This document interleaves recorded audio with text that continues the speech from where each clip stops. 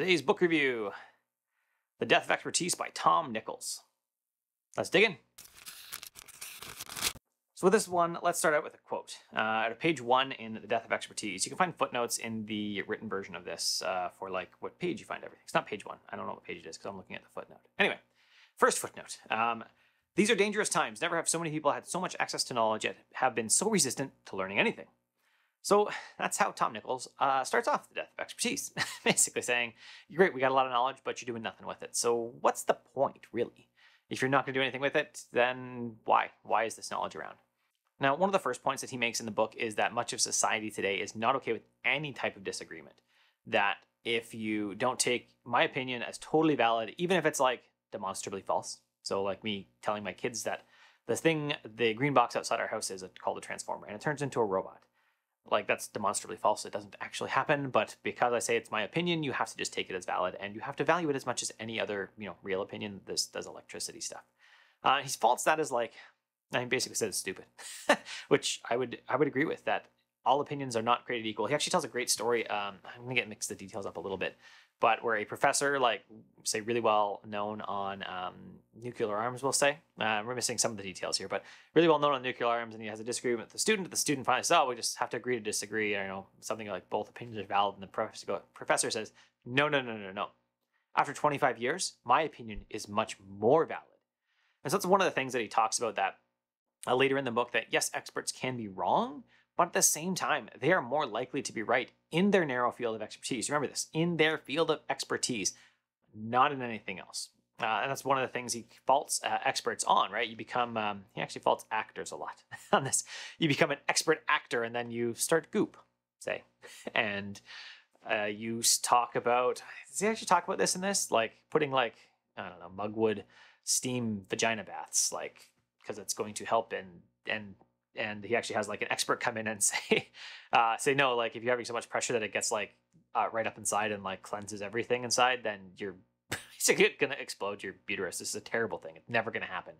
So that's interesting. And like, even he cites others, not just scientists. That's the one, or not just actors. That's the one I remember. So Gwyneth Paltrow does goop. So Gwyneth Paltrow is an expert on acting, and that's where she should let it stop. He cites other people who are like pushed vitamin C, and there's like not really truth as much to that. It's a placebo, and there's actually more vitamin C. What did I read this in? There's more vitamin C in a pepper. You can check that fact, but I believe there's more vitamin C in like a green pepper or red pepper, orange pepper, one of the peppers than there is in oranges. But some famous scientists that won like the Nobel Prize decided that oranges were the best, and so that's what they went with. Now, the second part of this issue with knowledge is the Dunning-Kruger effect, and basically that means the less we know, the more sure we are we know something. And with internet searches, actually, this is an interesting thing. If you just search about something, you don't have to like really read much. If you just search about something, you'll say, oh, I'm way better informed because I searched for it, which, seems faulty to me. I hope it seems faulty to you too. You don't have to read it, but you do, yeah. And then he also talks about like polarizing, how the internet polarizes. So Google does this in your search engines, where it continues to point you towards resources for your search that it thinks you will most affiliate with, which is good, except for the fact that it also means you're never going to see the alternate point of view. Well, that's another point he makes in Death of Expertise.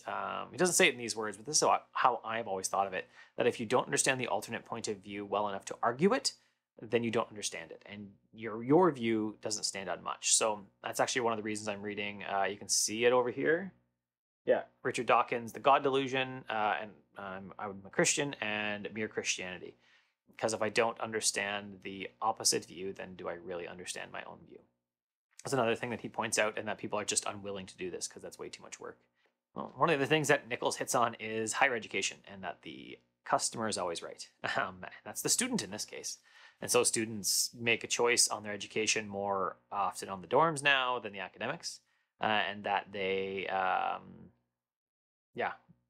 want a safe space, and that they literally say to teachers that no, your job is not to educate me, it's to create a safe space for me. It actually goes with iGen really good as well. Whereas iGen says, so he takes this in a bad view. Here's a quote here, right? When feelings matter more than rationality or facts, education is a doomed enterprise. Emotion is an unassailable defense against expertise with a moat of anger and resentment in which reason and knowledge quickly drown. And so he's talking about again, all the safe space stuff and that it's coddling the American mind. I think there's a book by that title, which I have on my list to read at some point. And iGen goes with that too. Now, iGen, he views it as a really negative thing. Like, this is just terrible. How can college students do this? And they're just basically, much less mature than they were before. And iGen agrees with that. iGen says, absolutely they are. But what we've done is we basically pushed everything back a little bit. So we pushed all the development back. So like your 18-year-old is more like a 16 or 15-year-old, right? Today, a 20-year-old is more like a 17-year-old. A 22-year-old is more like a 19-year-old. So that's interesting. That's an interesting point around development of people, of us, of the generations coming next. And part of that is, in iGen at least, it's because we have, again, kept them so safe and kept them monitored by parents so much that they just don't have time to develop the skills like they did before. We even watched Grease, the movie, recently.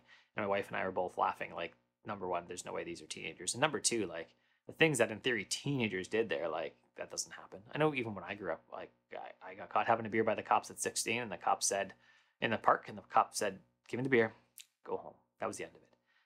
Whereas now that doesn't seem to happen. There's a lot more like, where are the parents? And this is also terrible when kids are safer by far, like not even close to, not even close to how unsafe they've been in the past. And yet we continue to coddle and coddle and coddle and not let them do anything, and then not let them develop the adult skills. So he takes us as a college professor saying, like, this is terrible. Like, if you're never going to encounter an idea that is contrary to what you think, then you're basically building a brittle personality that's going to be, in the words of Neil Pasricha, and You Are Awesome, a porcelain doll.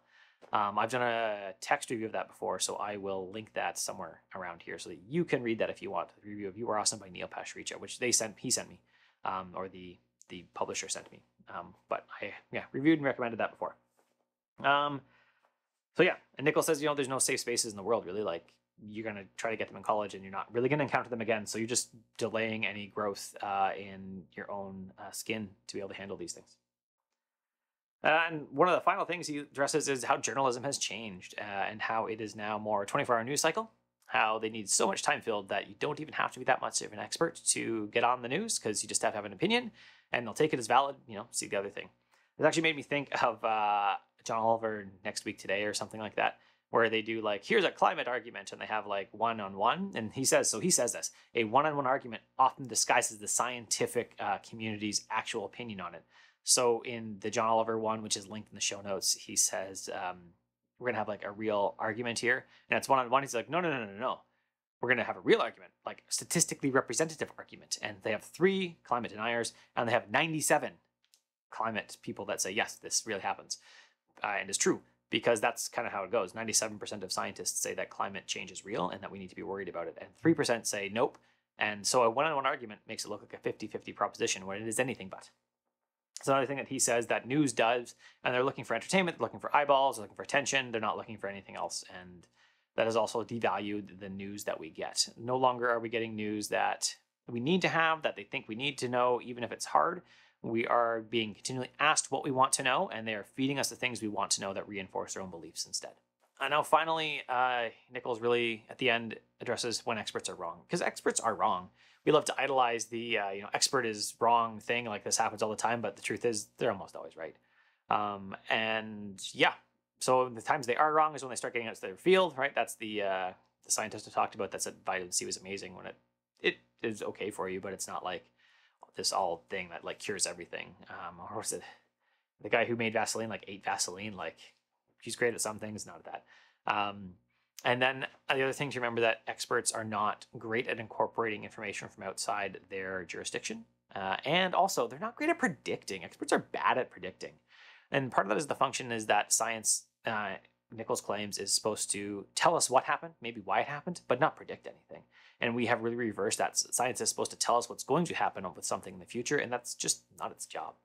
So yeah, there's a good long caution for experts at the end. And we'll actually, here's a quote out of that too. One of the most common expert errors, we'll start that again.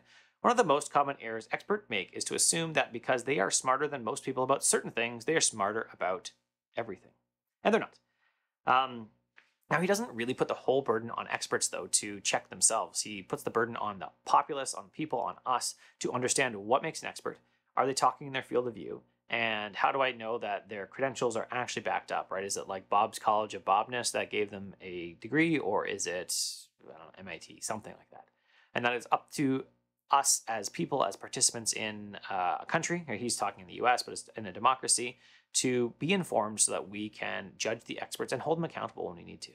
The final thing is, should you read The Death of Expertise by Tom Nichols? And at first glance, it can certainly come off as I'm an academic and I'm whining that academics aren't as popular as they once were. And that's an easy read to get if you wanted it. But I don't think that tells the whole story. There might be some of that in there. I think you could probably knock off a couple percentage and say, yeah, okay, this part of the book is just an academic being a little whiny that things have changed. Specifically, maybe where it kind of related to iGen, and he said, like, you're all porcelain dolls and this is terrible. And iGen says, well, okay, it's not great.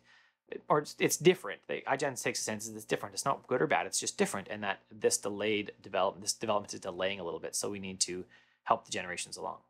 So if we were to balance that point in the education, I think everything else holds up really well, even the consumerism of education. And I think that if you're interested in how to check your own beliefs, to look at what you can do better to be more informed citizen, and how you can understand the value that experts can bring, where to trust them and where not to, then yes, The Death of Expertise is a good book to read. Have a good one. If you like the book, if you like the video, you can give me a thumbs up below. You can subscribe. Don't hit the stupid bell. You should go read, do something else, schedule video time. Watch me then. Other than that, you can support me on Patreon at patreon.com/CurtisMcHale if you want more reading, more book reviews, more stuff like that. Have a good one.